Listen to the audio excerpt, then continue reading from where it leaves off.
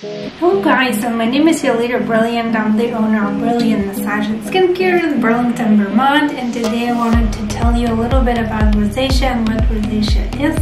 It's a genetic condition, but it can be sort of managed with lifestyle choices, not eating too much spicy food, not drinking a lot of caffeine, not using irritating products. People with rosacea just have this redness on their cheeks. Sometimes you can see capillaries that are coming through. It also can feel, they might feel stinging sensation to different irritants like cold or heat. So like pools can be irritating to rosacea skin. Sometimes there are bumps that show up. Peels can usually not be done on rosacea skin unless very gentle, or peel alternatives, or only specific areas of the face. Retinols are not tolerated by people with rosacea. But what's best for rosacea is like hydrating the skin, avoiding irritants, perfumes like camphor, witch hazels, strong toners, astringents, like eucalyptus, peppermints, of course, like, you know, things with acids are not very well tolerated. It's really unclear what causes it, but it can be inherited kind of in a family.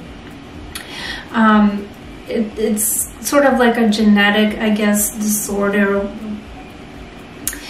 But if you are using good non-comedogenic moisturizer, not too thick, but something with hyaluronic acid and without added fragrances and other irritants, it can be really improved. And some gentle like peel alternatives, lasers can be even helpful sometimes with the redness. Of course, it's not gonna make the condition not come back, but it can help to manage it.